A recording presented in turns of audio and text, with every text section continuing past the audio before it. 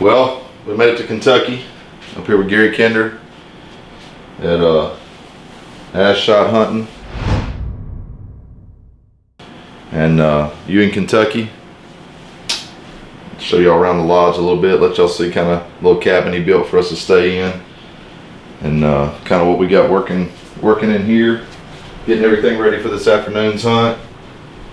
Checking all our gear. We got a bunch of rain came in here just now. It's opening day for Kentucky's archery season.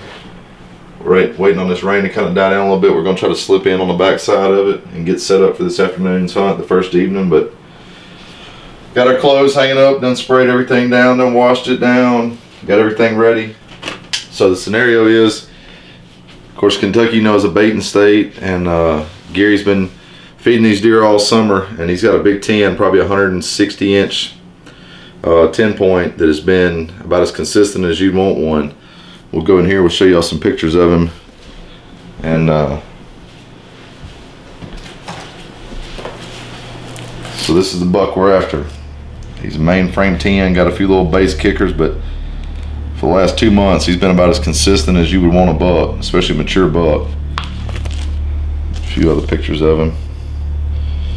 And we're hoping this rain this evening, once it clears out, that these bucks will get up on their feet earlier than normal. We've got a couple other deer in the area, some big 8s that we've got a possibility of going after that have been real consistent.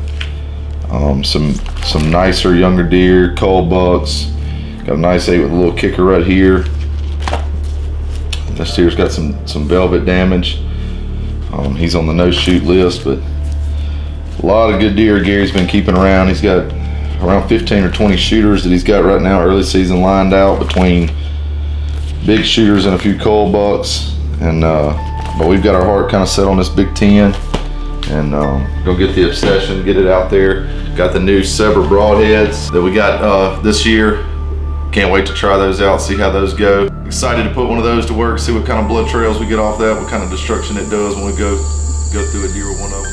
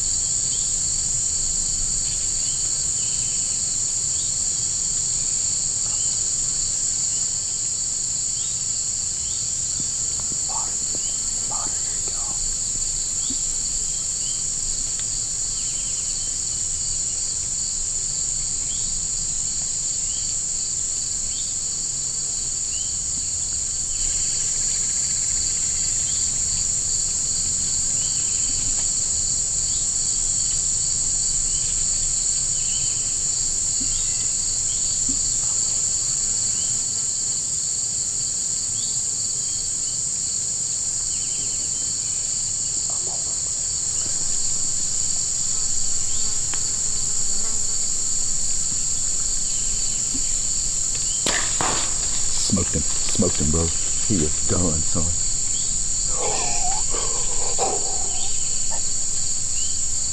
Smoked him. Drilled.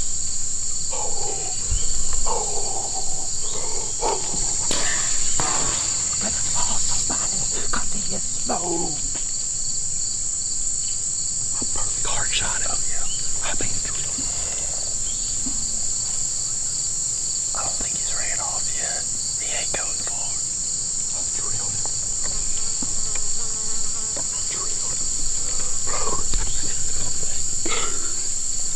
What? How much bigger is that deer than on the tree? It's a stud, bro. Oh my God. I didn't even remember to cut the tag to get him on those.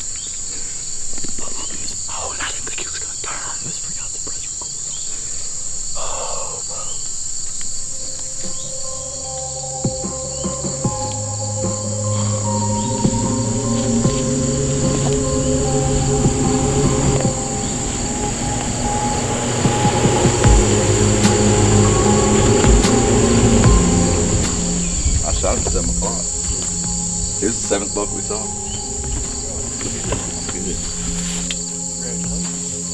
Oh, we done look back at it. You couldn't have stuck him with an arrow no better than that. I really think he may only went 40 yards. If he went further than 40 yards, I'd be surprised. He didn't even hardly run. He just kind of trotted over there, stopped, and then all of a sudden all the birds flew off. I think he went down.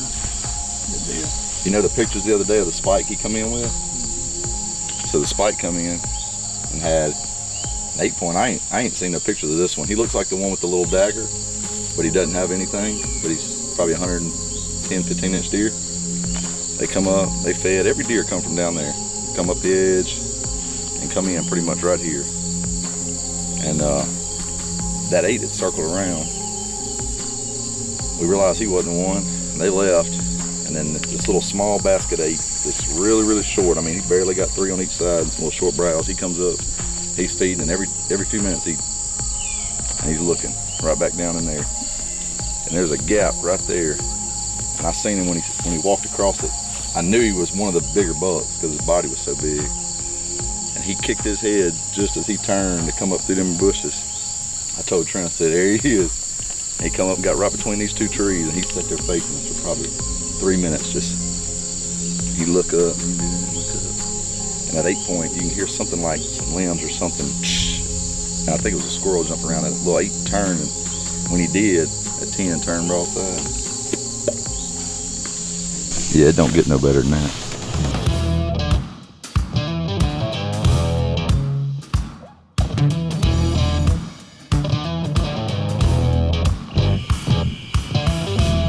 Well, there he is.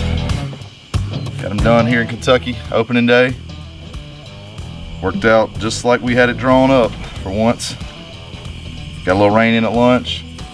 He come in probably an hour earlier than he'd been coming in. We think that probably triggered him coming on in. Had several does, smaller bucks, 1 decent buck came in.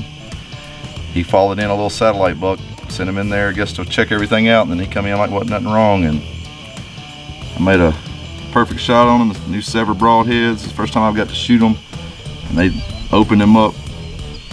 Great blood trail. He probably went 30, 40 yards. And my biggest bow kill to date, my first velvet buck ever. Couldn't have asked for anything more out of Gary and what he's done up here, communicating, you know, what kind of bucks he's had, what the scenarios would be, getting us set up so that I could come up here opening week. Trent driving up after he got out of school on Friday and us trying to make this trip get done. We both got in here late last night. Didn't hunt this morning to try to not mess him up by going in and putting pressure on him, and it paid off. Couldn't be more happy with this deer. Good start to the season for the Freak Outdoors crew, for myself, for Trent, you know, getting all this on film. I mean, it worked out great, and ready to keep it going from here. See what the rest of 2018's got in store for us. But this is a sign of things to come. It's gonna be a great year.